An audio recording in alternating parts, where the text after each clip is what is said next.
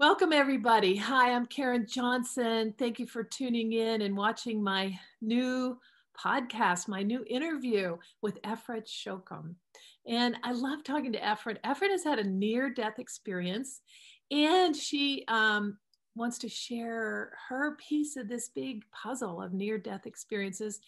And also want to talk a little bit about her upcoming book that she's written. It's called The Forgotten Promise: Journey from Absent Parenting to Involved, or Spiritual Parenting.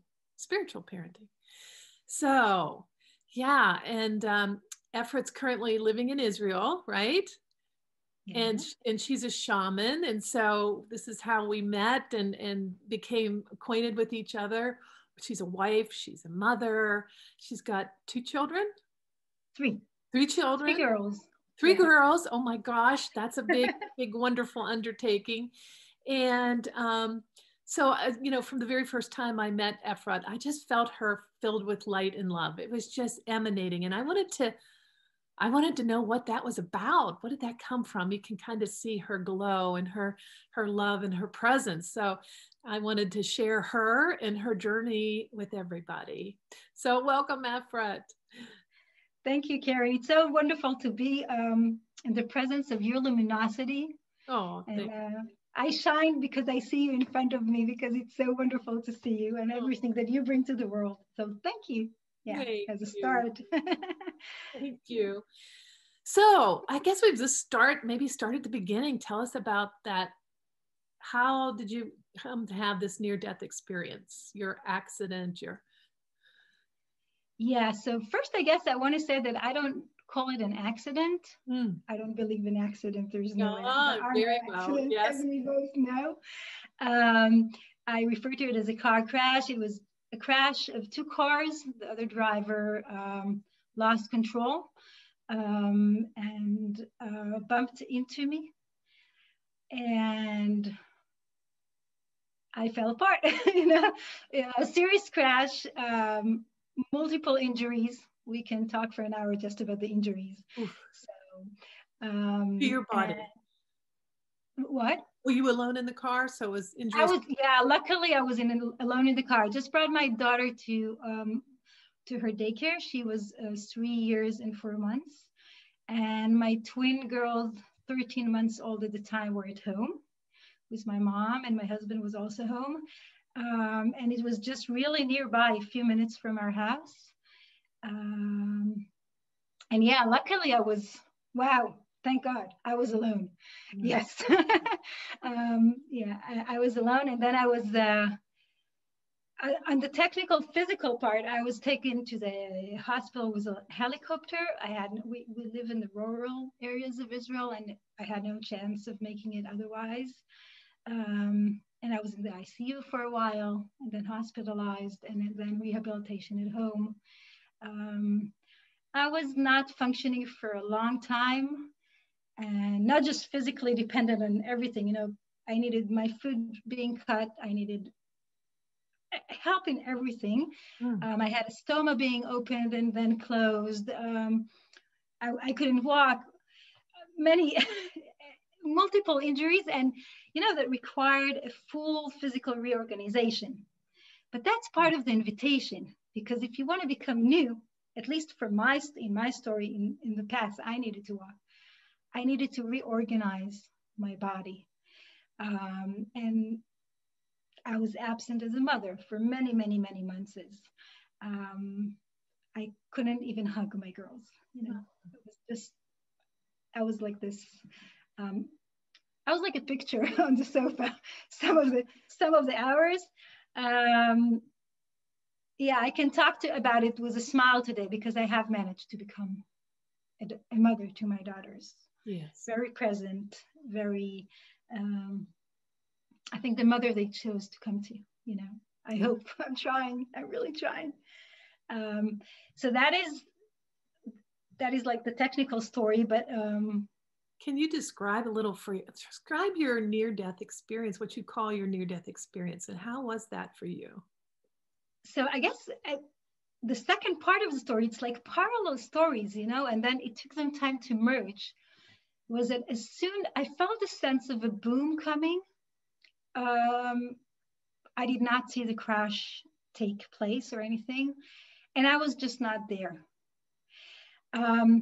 People with near-death experience often report of going through a tunnel, what we shamanic practitioner refer to as the Viracocha or eighth chakra, going through that.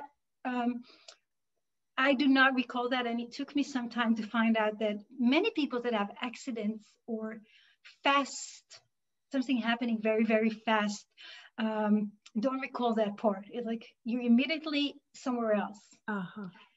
In the most magnificent place ever. We can't describe it in words. You know, I can try to describe it in words. It was,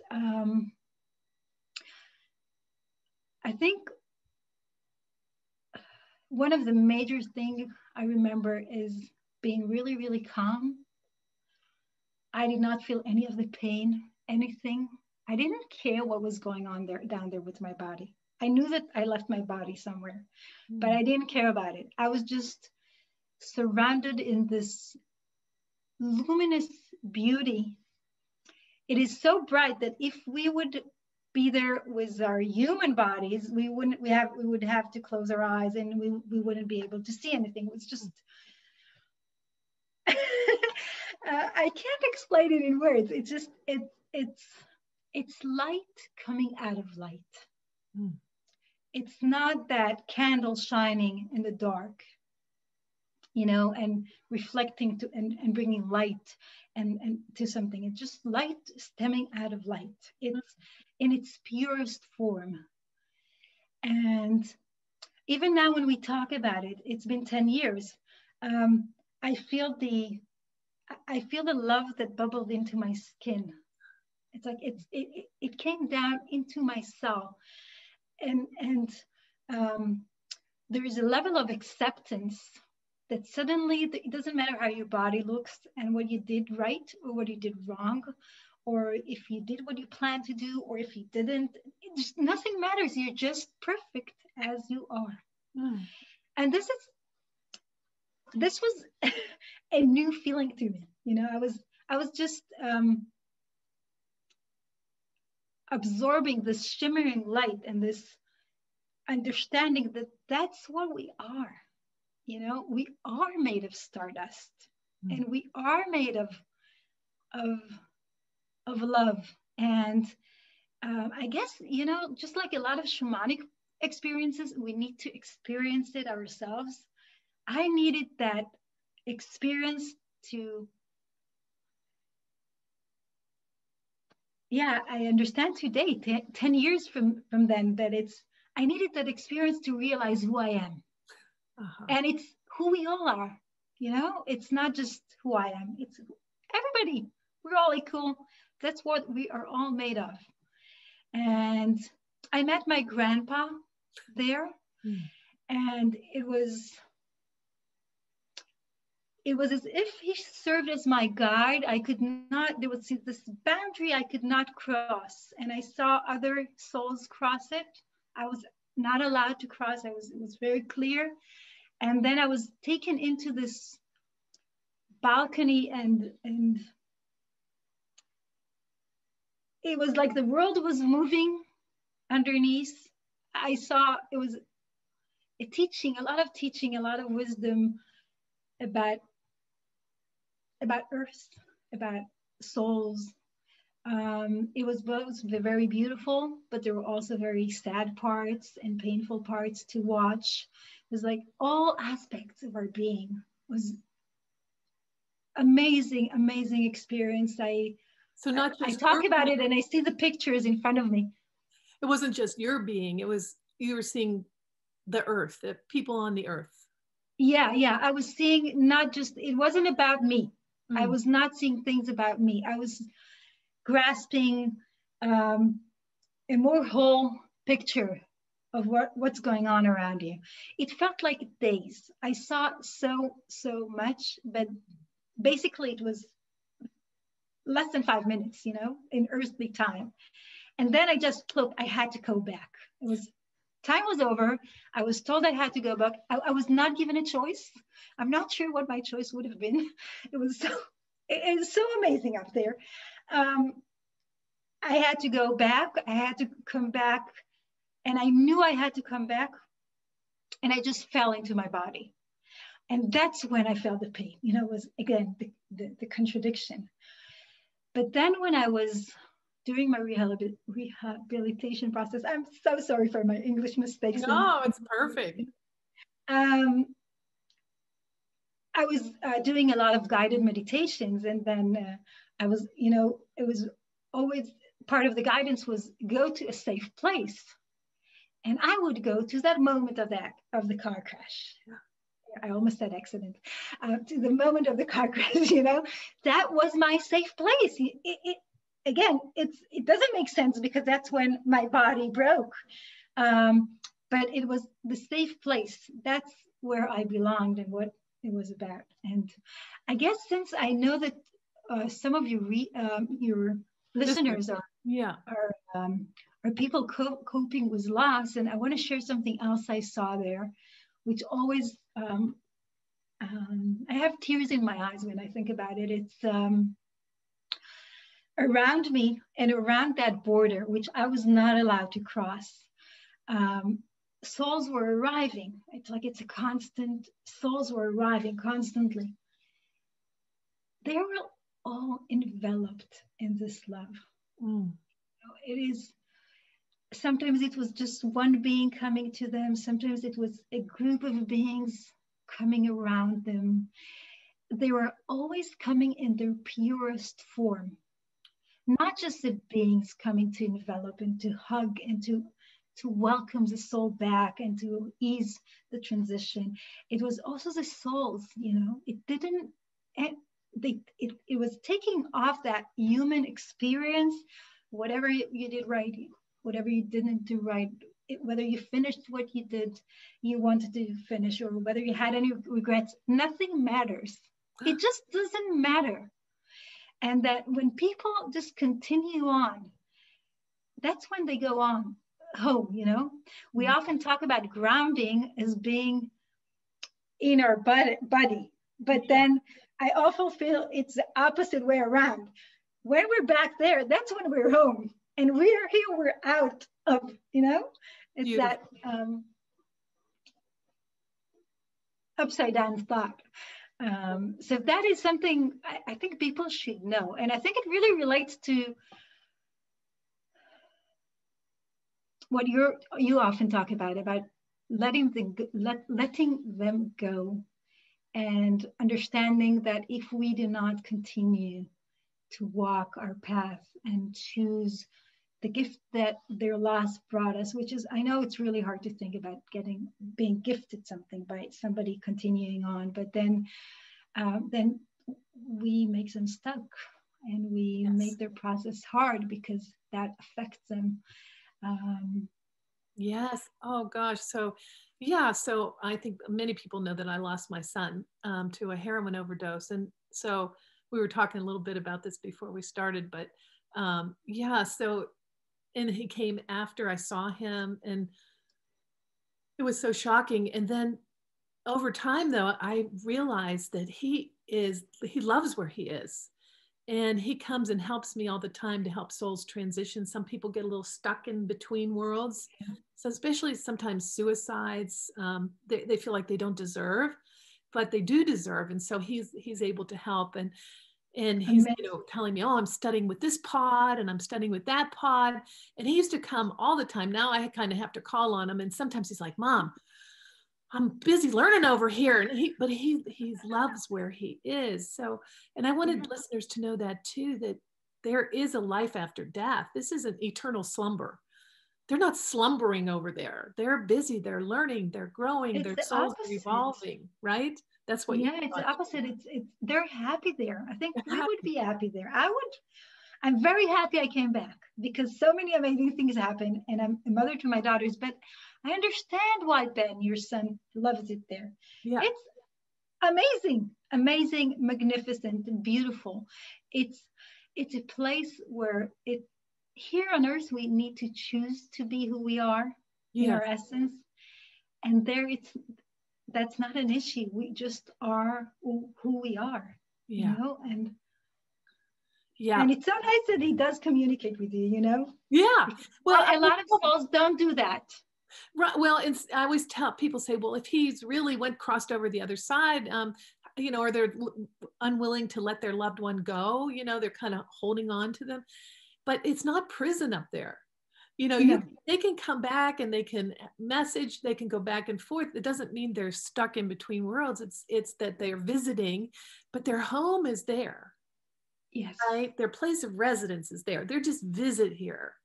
And so it doesn't mean they can't visit anymore. It just means that's where they're spending their time, Yeah, that's where they need to be right That's now. where they need to be. And so it's so beautiful. And so, and I always say my book coming out is Living Grieving. I'm looking forward. I think it's coming out July of this year. And I think the title, we know that titles always change. I think it's going to be Living Grieving, Using Energy Medicine to Alchemize Grief. So, but I like that. Yeah. And one of the things that I was downloaded and gifted when I was writing this book, because the book, sometimes I look at different words I wrote and I think, I don't remember writing that. Right? Oh my gosh. Yeah. So it's sort of as above, so below. And as we are stuck in our grief and refusing, we think we're honoring our loved one by refusing to move on, but we're keeping them stuck too. So as we move on and we use the energy of grief to alchemize our lives and transform, then they too are able to be free to transform. Yeah, they're free to transform, and they are free to do. They're not bounded into our linear time by us pulling them back and back and back. Yeah. They're just free to do what they need to do and be who they are. Yes. Yeah. Yeah. So, and then we talked a little bit about this too, about sometimes people like you that have near-death experiences don't want to talk about it. Yeah, I guess it's not that I didn't want to talk about it. I really wanted to talk about it, but I felt it was a weird thing to talk about. Yeah. So as I shared with you earlier, it took me time to realize what happened, and that what happened has a name, and that it's very common to have those experiences in all kinds of situations. But even once I understood that, I remember once trying to talk to a friend, which I thought was really, really spiritual. And she just changed the topic of the conversation. I was like, if I can't talk to her, then who can I talk to about this?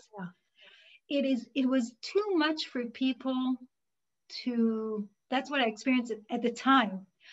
I was not coherent because it was such a big mess of the physical and the spiritual and what's going on and who am I? And so I think it was very hard for people to even correspond to my tries to share.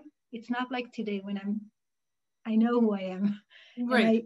And I took off anything I didn't need, and I can just walk what I need to walk and share the story.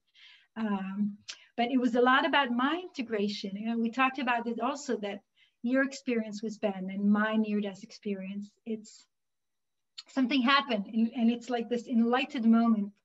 But then you need to bring it into the reality of life. And that takes time. Yes. That takes time. People expect that if you had such an experience, okay, so you know everything. And I came back with a lot of answers to questions I never asked. You know, it was like, why do I know this? And why do I need to know this? But I did. And it was, I needed to integrate it into my life. And the integration, it's both in me accepting it and accepting what happened and what I know, and the doors that opened to me. I was very sensitive and intuitive from childhood, but that was really scary for me. I had no guidance. So I needed to open up to the doors that opened and all the journeying. And I was going back and forth constantly. And then also communicate what I suddenly knew as truth, even in the little details of my family life. Like my mom, my parents really, really were very, very helpful around the car crash. They literally, on that day, moved to live in our house. But I saw how they would say something to my daughters.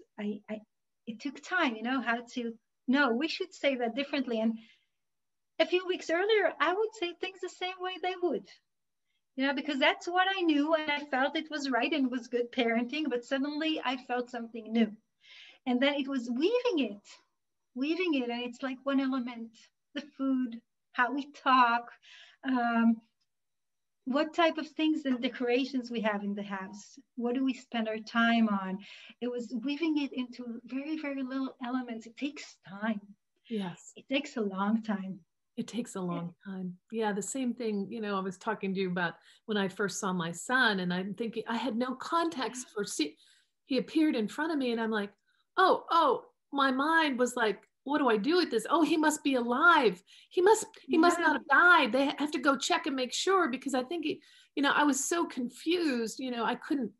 And then, suddenly my whole life didn't make sense. Like, what am I doing? I hate this job. I don't like when I was a judge in Washington, D.C. I'm like, I'm bored with this. I'm tired of this traffic. I'm tired of I don't want to live this way.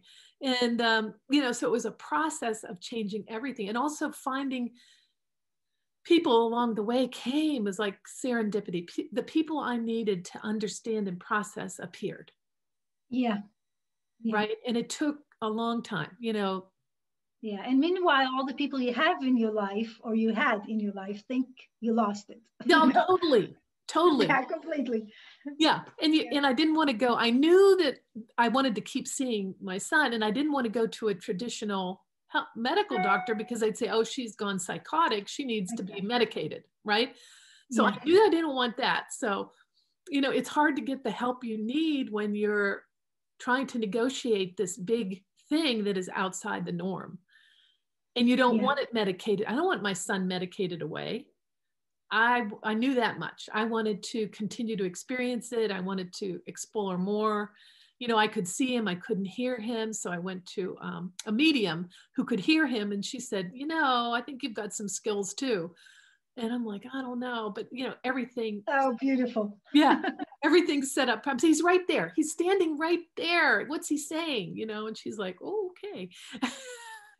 So, but it does. And maybe you found that true too, that the people you needed, the information you needed came to you. Yeah, completely. The information I needed came, and it came when I was ready. Yes.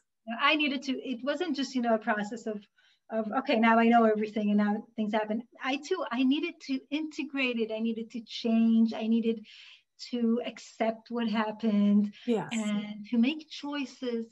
And every step, the right people came in. Yes. The right opportunities, the right directions, the learning, the teaching, the opportunity to become a shamanic practitioner. Yes. That was part of it. And it's a process, it takes a lot of time.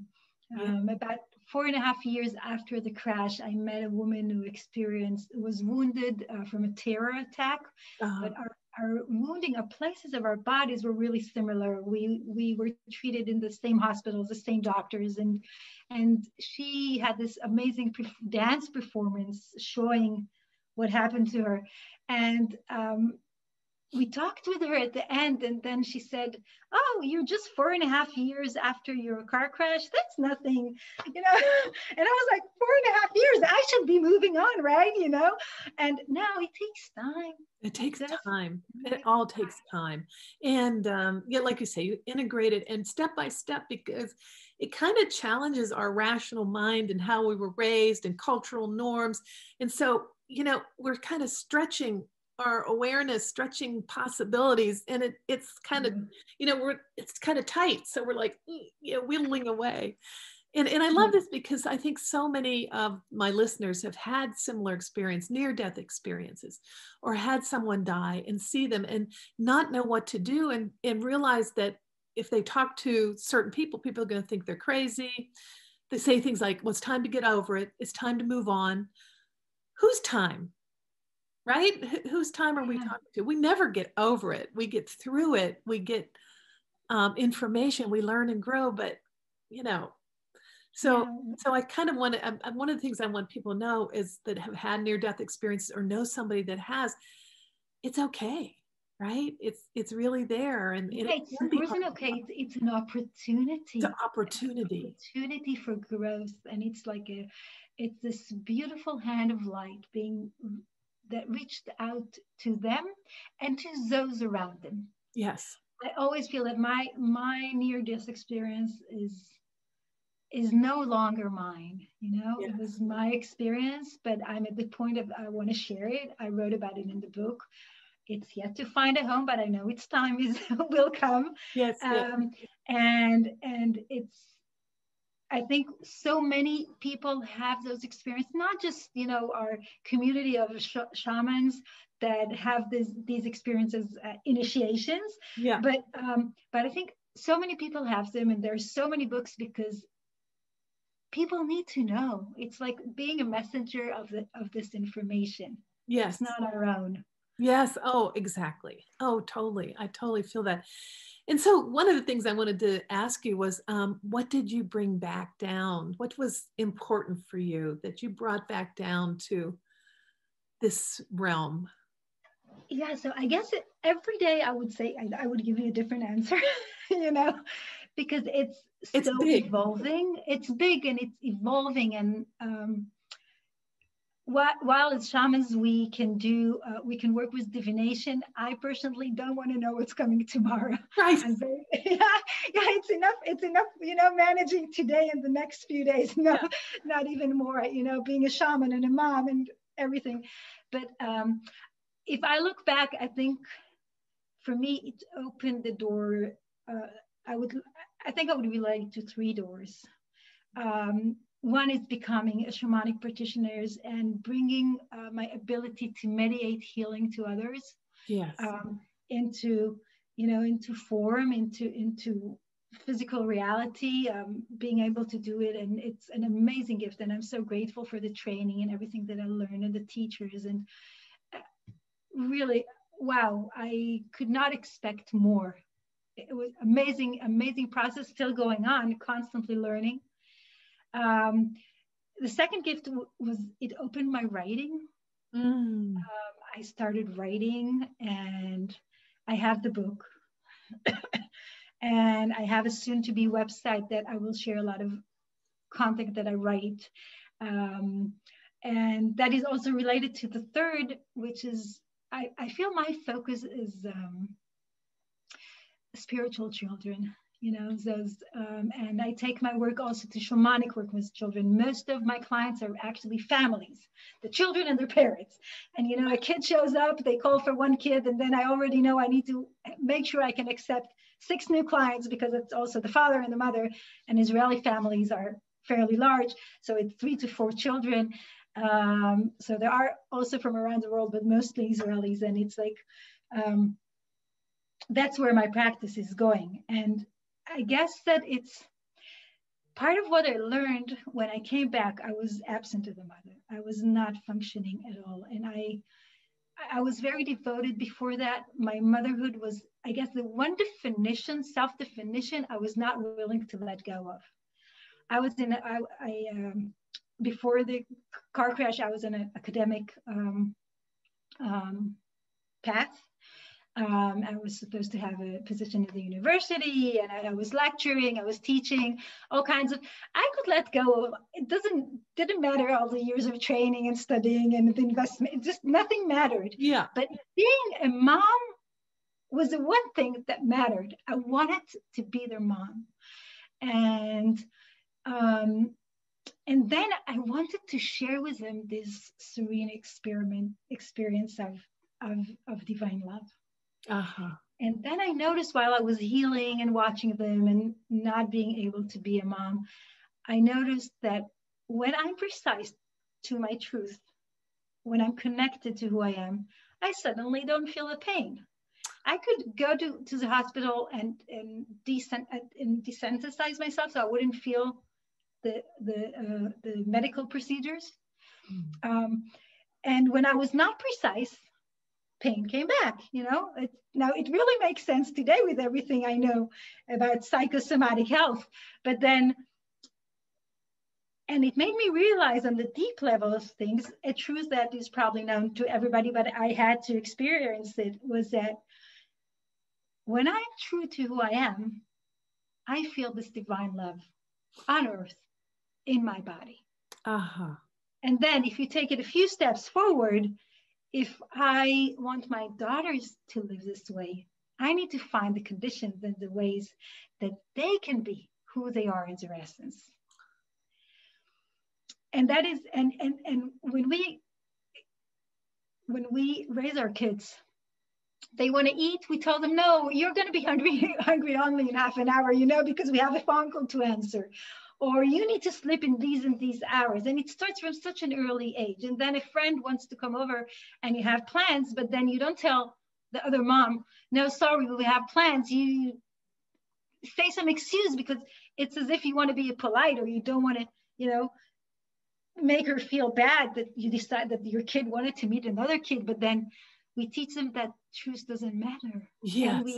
And we fill their schedule with so many activities. They don't have time to meditate with themselves, just stare outside in the sky or just draw.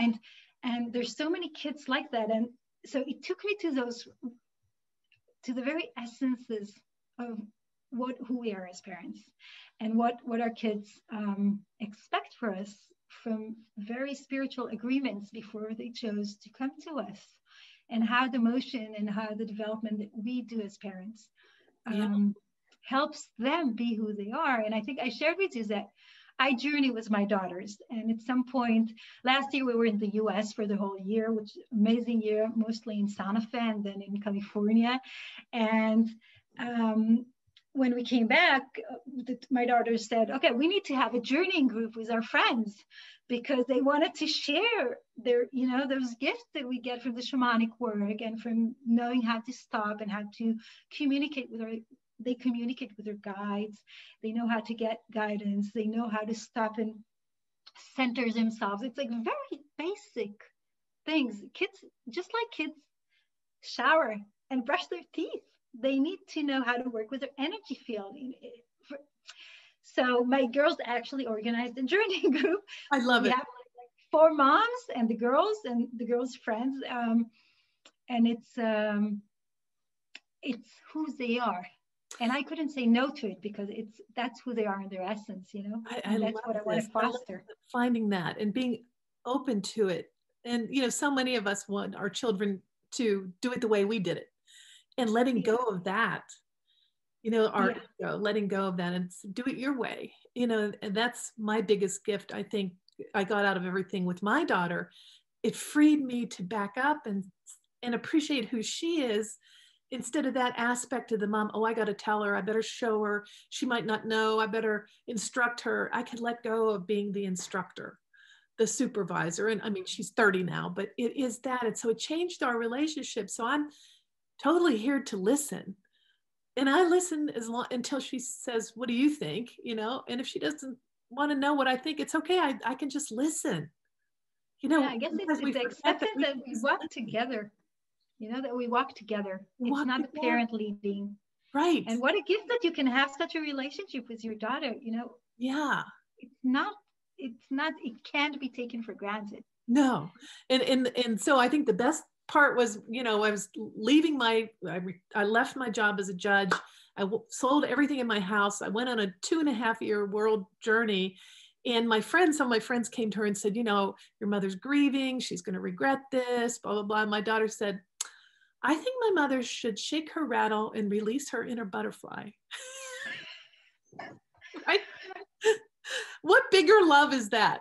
Right? That's like totally. Yeah, you are blessed that she chose you as her mom. Yes, I am so blessed. I'm so lucky. And so now, even though she's an engineer, she's not on the right brain very much, but obviously she has it. So I can sing the Gayatri mantra chant to the babies and my grandson. And she just like, okay, that's grandma, she we're a coach or we do whatever, so it's changed everything.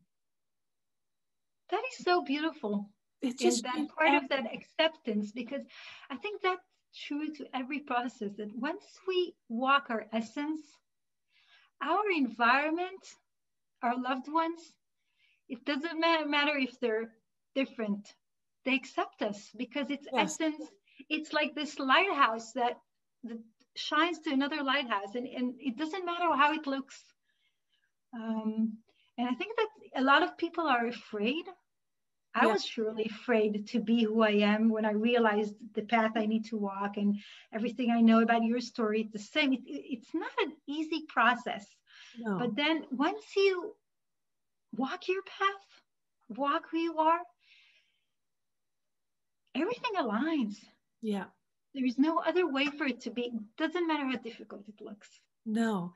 And I think, we are that guide person, that messenger, because as I became more real and as I was leaving my home and leaving everything behind, talking to neighbors and people that I thought, would judge me and are rigid, and my being broken open allowed them to admit that their life wasn't so perfect.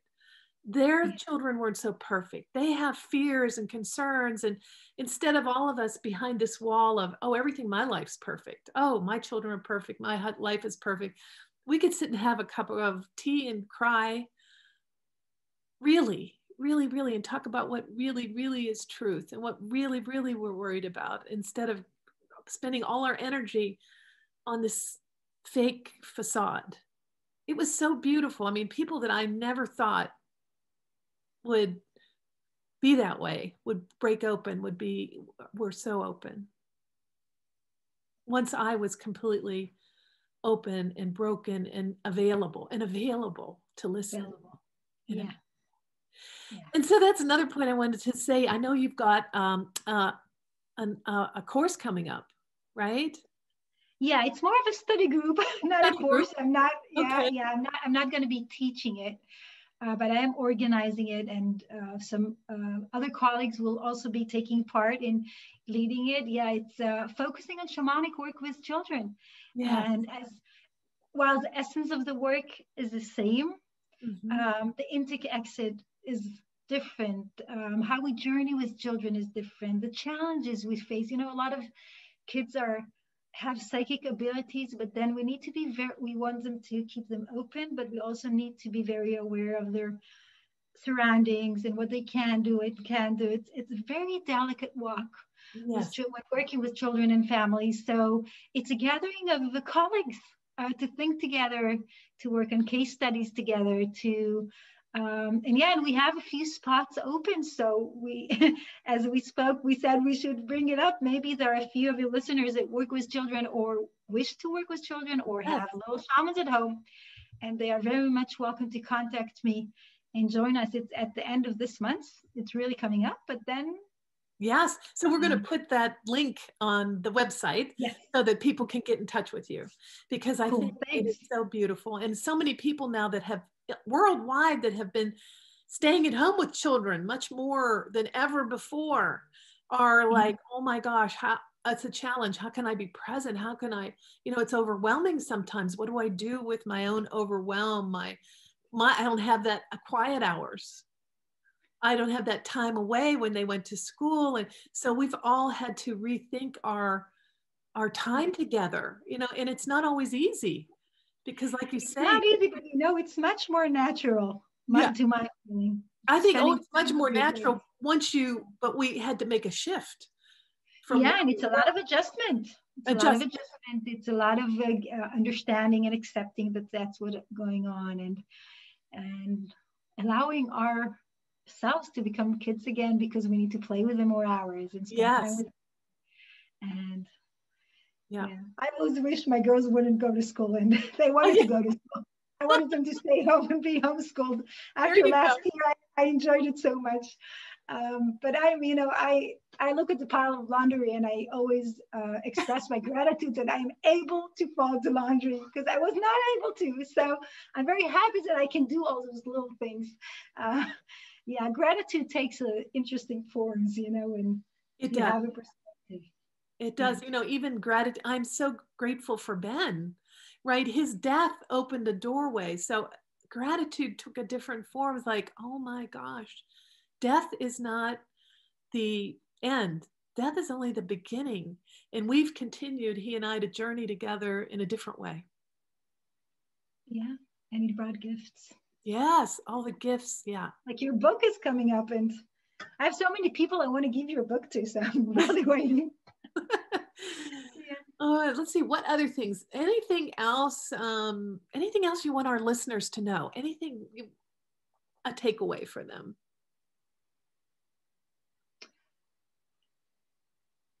Yeah, I'm trusting what comes to my mind now. It's speaking through me that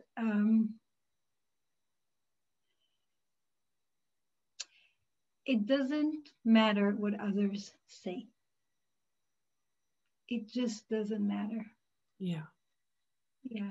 If anyone, I feel like I'm talking to one or two or three of your listeners. It's like a message coming through, Yes. if to be precise, a message coming to a few listeners that it doesn't matter what others say. If you know something and